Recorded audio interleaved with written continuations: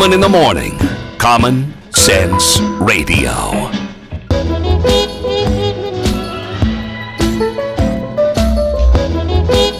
Media is in a tough spot right now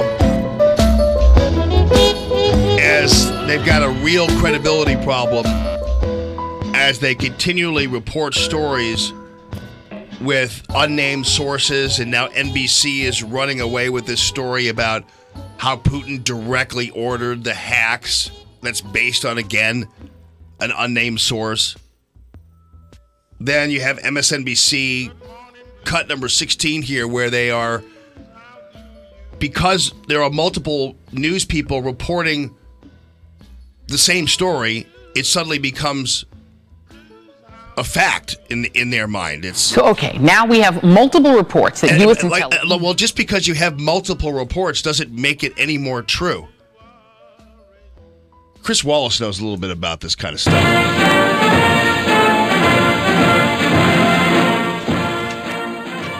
It used to be back in the old days, Chris Wallace, that you had to have at least 3 independent sources for something to be even reported, correct or not? 2. That was the Woodward-Bernstein rule during Watergate. 2 independent sources. 2, okay. All right. I thought it was 3. I was holding myself to a higher standard back in the day, I guess. There you go. Yeah, but you know what? I've noticed this, and obviously the use of unnamed sources is common, but, you know, I think people are at a higher level. Their antennas are up a little higher these days. And the believability of these stories tends to be, I think, slightly diminished over time because I think the media has lost some degree of credibility. Well, the media may have lost credibility. People, let me put it a different way. People may be more skeptical about the media, but you still go about your business regardless of whether people trust you or not. I mean, if you have 2 good sources, frankly, if you have 1 good source. I mean, if Donald Trump said to me, I'm going to pick Rex Tillerson to be the, on background, I'm going to pick Rex Tillerson to be the Secretary of State, I'd go with it, and I'd report it. You know, you have to be confident of your source and confident that your source doesn't have an axe to grind or is spinning you. But if you're confident of that source, look, there are 2 separate issues here. Do I believe that the Russians hacked the election to disrupt it? Yes. Do I believe that it's possible? I can't say this because I don't have any sources that have told me this, but do I believe it's certainly possible that they were trying to favor Trump and to hurt Hillary Clinton? Yeah, I think that's likely, just because of when you look at what was leaked, it was overwhelmingly stuff that was embarrassing to the Democrats and not to the Republicans. Now let's get to the real key question here. So what?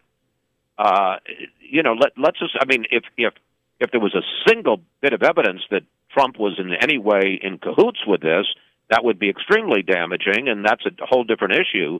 But because the Russians had an agenda and pursued it, and look, I think that's serious, and I think we have to talk about cybersecurity, and we have to talk about whether or not we should strike back at the Russians. Does this in any way diminish Donald Trump's right to be president of the United States in the electoral process? No, it doesn't. There are all kinds of bad actors. You could argue that what James Comey did hurt Clinton, or what NBC did in leaking the tape about, Access Hollywood hurt Trump. But the fact is that there was an election. There's no indication at all that the election was, the results were in any way altered as a result of the Russians or anybody else, the actual vote count. He's the president. And all of these efforts to, say electors should have an intelligence briefing, I mean, that's simply an effort by the Democrats to try to either, 1, overturn the results of the election, to have the electors vote against Trump, or 2, to diminish him and delegitimize him as president. And I don't see any basis for either of those.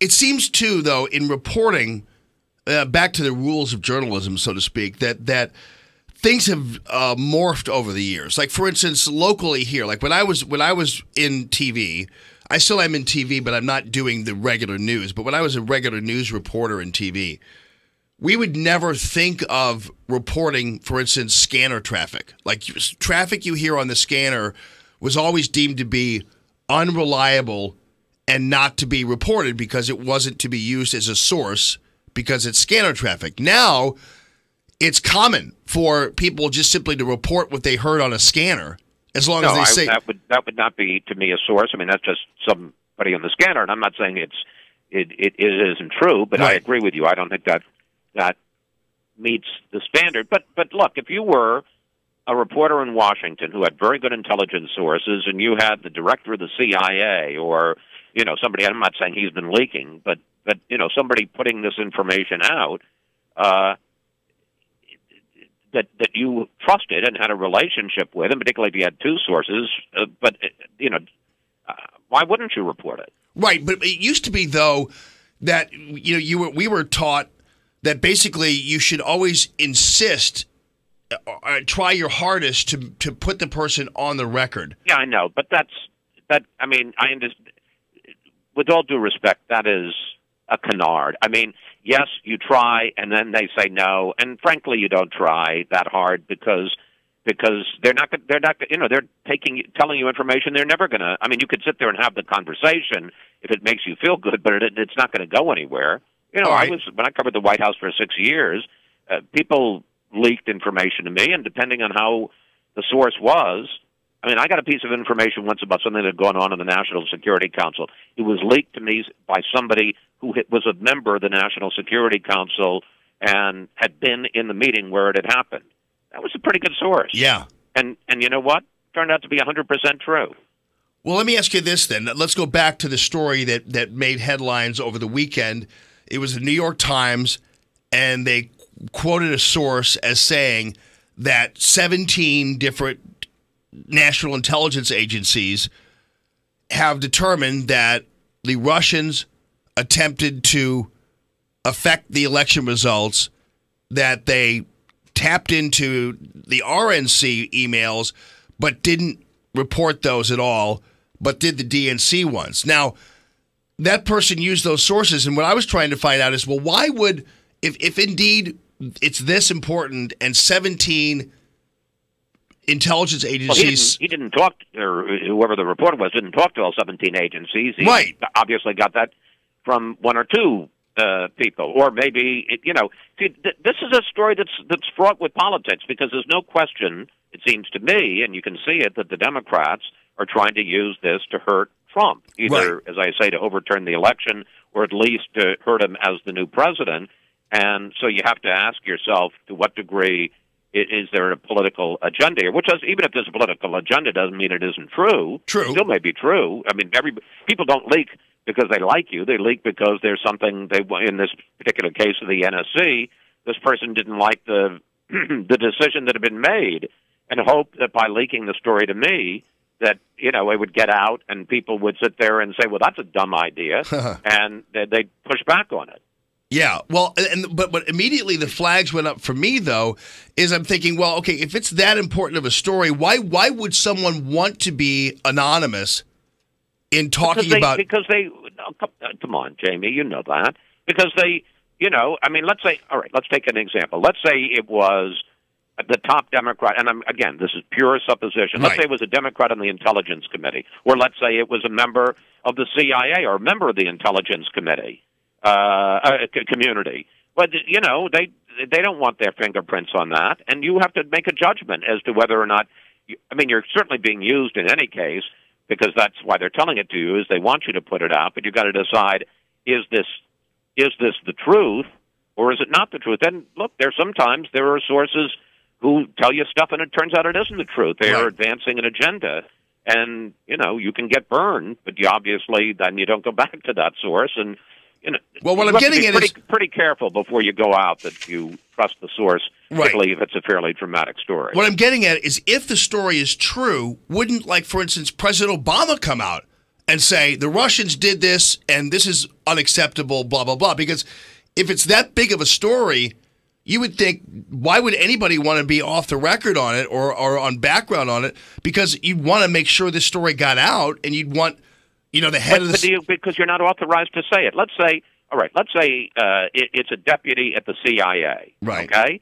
He has his agenda, but he's not he's not authorized to say it. He'd get in trouble for saying it. Right. Or he doesn't want his fingerprints and to take the blowback from it. Or maybe you can write a million scenarios, or he's hoping to keep a job in the Trump administration of the CIA and doesn't want to get fired. So, I mean, there are all kinds of reasons that people, in this particular case, this was a member of the National Security Council, but he knew if he was on the record telling me this story, that he was going to get in trouble in the administration because he wasn't supposed to talk about the inner workings. He wasn't authorized to do that. And in fact, in this particular case, he was trying to work against what the president had decided. He thought it was a bad idea. Right, but what I'm saying is... In this particular case, he was right, too. It was a bad idea. Right, but what I'm saying is this seems to be a story of national import, and if it's true, you would think that the head of the CIA or somebody would come out and say this happened. There's no reason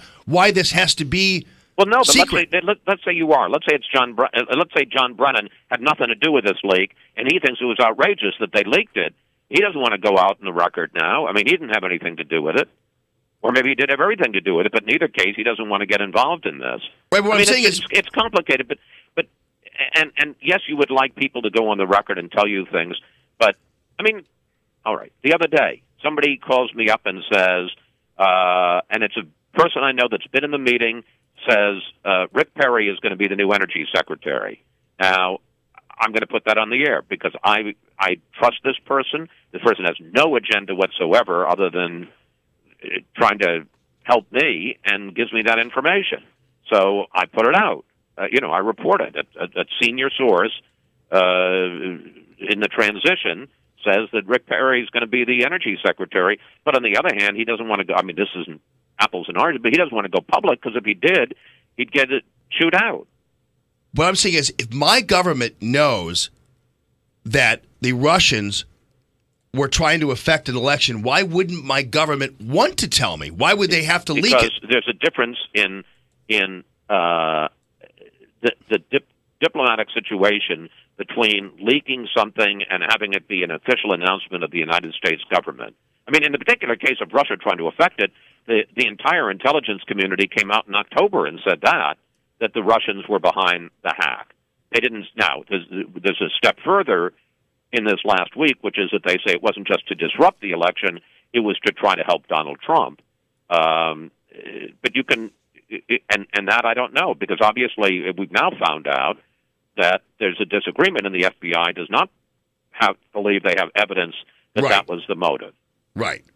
I mean, well, so that's why they didn't come out officially. Respect, I think you're barking up the wrong tree, because to me, the real story of this week is not the question of, well, who leaked it and how was it reported. To me, the interesting thing is when you can see it in the NBC story, which now says that Putin was behind the effort to help Trump, is that it seems to me that whether it's Democrats in Congress or Democrats in the intelligence community, there's a concerted effort here to delegitimize Donald Trump as president. That's, to me, is the really interesting. Yes. And it's what we're going to be focusing on Sunday is, for all the talk, remember during the campaign and what I asked in the third debate, would you respect the results, accept the results of the election? And Trump said, I'll keep you in suspense, and people's heads blew up.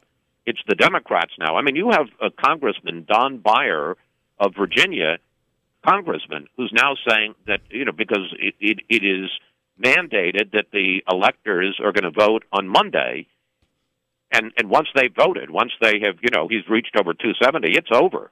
And now he's saying, let's delay that. I mean, that sounds to me like there's an effort out there to try, until there's an intelligence briefing, there's an effort out there to try to overturn the election. Right. Well, cool. Well, we'll be watching, and I just want to let you know that you just said I was barking up the wrong tree. I'm not the one who's on tape barking.